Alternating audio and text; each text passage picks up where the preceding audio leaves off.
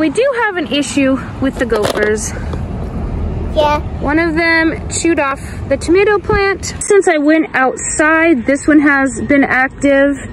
It will take out these plants. So I need to get rid of them. And I would do anything other than what I'm gonna do. If I could find a way to get rid of them other than how I'm gonna do it, I would do it, but I'm gonna use a trap. The thing I need to do is I need to dig around and try to find the actual hole. Usually you can see where they were coming up. It might be here. I need to find their run.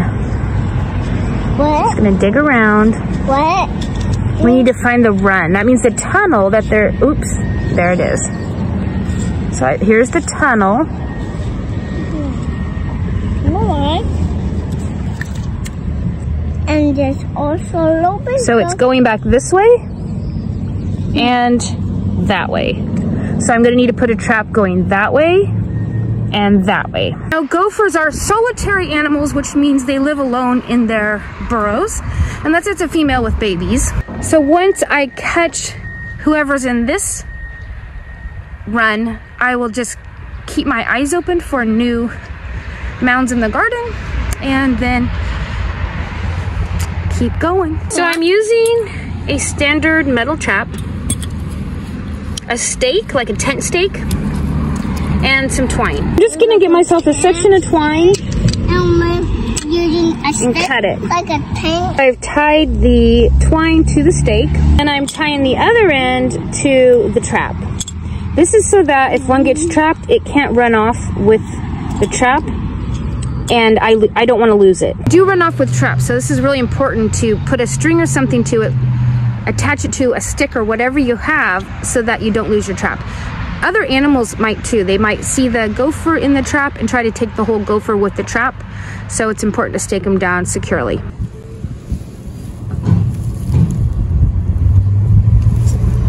So this has to go over this. And then the end here goes back into that like that. And then the gopher comes through. Trigger. It's horrible.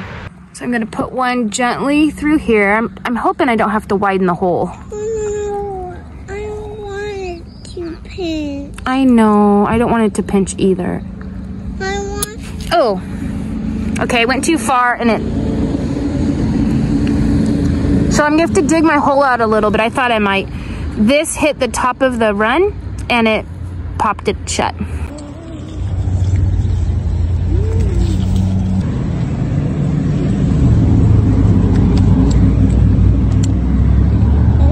Let's try this again. Be real gentle. I think I dug it out enough this time. Yeah. Maybe. So I'm gonna leave that one there, just like that. Maybe the gopher. Then I'm gonna put this down all the way. Whoa, the gopher. Definitely, I would never check a trap with a toddler with me, ever. Back. I might need to, I don't know if I'm gonna have to make this wider. A spider? No, wider. I might have to. Yeah, I'm gonna have to make it wider. Okay, I'm gonna carefully put this in here. And what else do we do for? We got like this. Two of them, one going down each tunnel area. That's super important. You don't know where they are under there, and so you need to do it on both sides. I want to make sure no light goes down in that tunnel. So I'm gonna cover it with this sheet of paper packaging. And then I'm just gonna put this on here to help keep the paper in place and help keep it dark. I'm gonna set another set down here. This is the next freshest mound. It could be the gopher that lives there. This could be his mound also. I don't know. I know they're solitary creatures and so they live alone in their tunnels, but I don't know how close they live within their tunnels. Like, I don't know how close their tunnels are together. Do the same thing over here. I'm gonna try to find, I see one hole here. But I want to go down and find the main run. This is just a run. This is just a hole coming out of the main run. I need to find the main run where it goes two different ways. Okay, I found this one hole. I don't know if it keeps going underneath. I'm having a hard time finding the other side. I don't like to just set it going one way, but this was a freshly used entrance, so I'll just go ahead and go for it. So it's in there.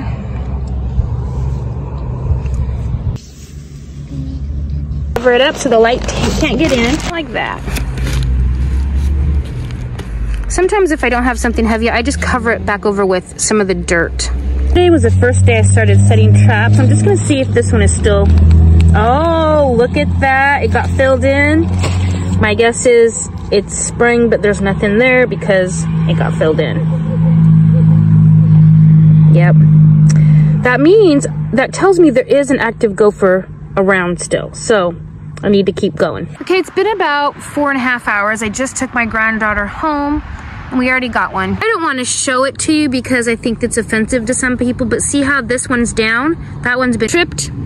And see how that one's still standing up? That one has not. Eat this. I hate killing gophers. I feel horrible. They're so cute. They're just trying to live like everyone else, but they will actually decimate this garden. One time I had a nice big long double row of carrots and I just let the gophers go and I thought, you know, there's tons of carrots we can share.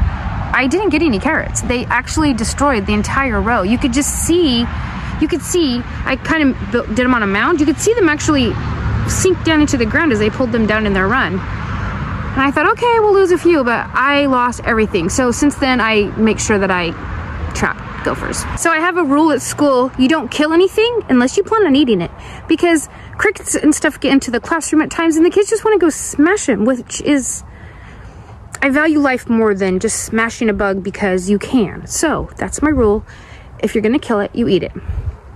Well, if one of my students ever happens to see this video in the future and you're like, hey, Miss Thompson, you told us we had to eat anything we killed. Well, technically, eventually I will be eating this gopher. Let me show you what I mean. I'm gonna reset this and put it back in the hole just in case there happens to be more, because the mamas tend to have their babies in the springtime. So they're probably, and they only raise them for like 5 weeks. So they're probably mostly raised by now, but who knows? I'll be burying our friend here in the garden. And you know, when things die, they decompose. And then the nutrients that their bodies contain get absorbed by everything around them.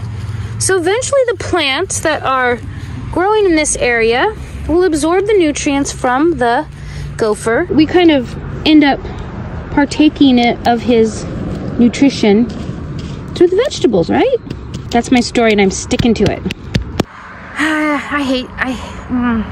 It actually makes me feel really, really bad to have to get rid of them. Like really, really bad. Like I feel sad. On here I have the 2 traps. Oh, a beetle right there, see? Not sprung. Not sprung. So there might not be any other gopher in here. So I need to look for fresh mounds and see where the activity's going so I know where to set the traps. Right there. Obviously, he's been there. I'm actually not seeing fresh new mounds anywhere. Ooh. That wasn't here yesterday. Of course, it's between my green beans. So I'm gonna have to tear them up a little bit and see what I can find. Let's keep looking. Oh. Okay, no. Coda, my granddaughter played in these, so I can tell these are not fresh.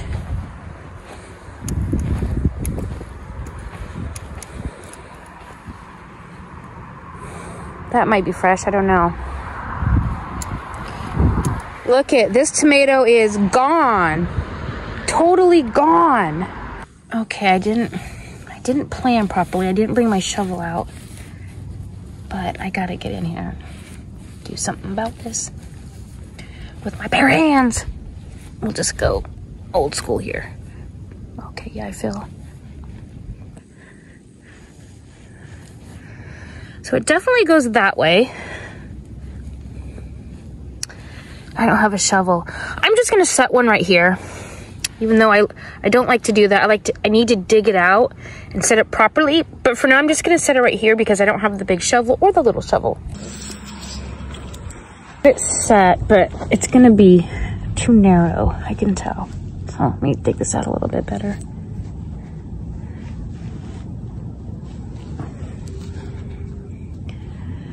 It's gonna be too narrow. I'm pretty sure I'm gonna.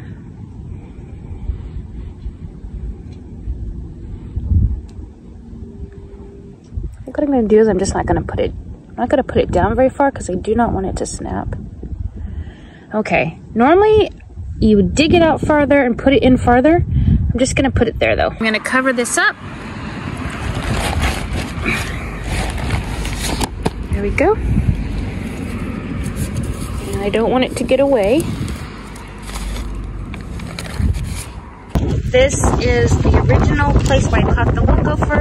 My guess is nothing is disturbed. Right, so I'm gonna pull these out of here and see where else they might need to go. This one is caught something, I believe.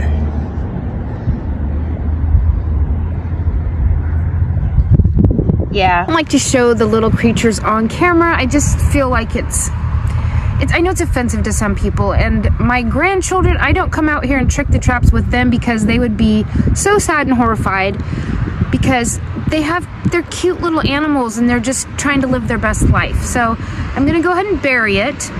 And I am thankful that I caught it. I don't want to eat my plants, but I do feel bad. Well, it's Thursday morning. I just got out to the garden.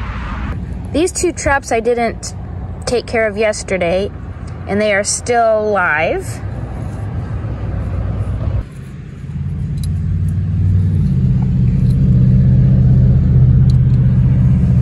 Since Monday, I've caught 2 gophers out here, and now this morning I see absolutely no new mounds or disturbances, no dead plants. So I think for this moment, I caught what was in the garden, but I will still have to keep my eyes out every single day, and just because more will move in. I'm just gonna fill this in so nobody steps in it.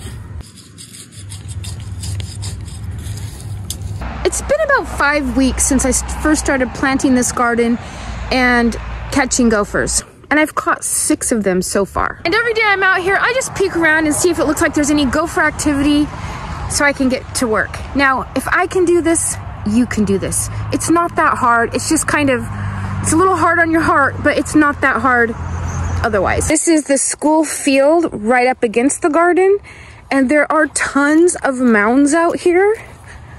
Just tons. I know that any creatures out there are going to make their way into where this great food source is. And if they were moles, I could care less. I would just let them do their business because they actually eat insects and grubs and things, and that's okay. But gophers, they eat the vegetation, so that's not okay. If you're not sure what kind of little creature is in your garden, I have a video that I will link below in the description box that will show you how to identify by looking at the mounds. It's really not that hard, you just have to know how. I'll show you some of the damage that's been done by the gophers. This is a plant that was getting eaten. Squash, other one.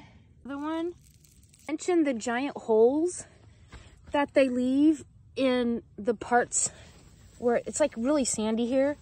And so sometimes you don't see the mound because the soil's really loose, and they just leave tons of holes. And they've completely eaten a couple of our tomato plants.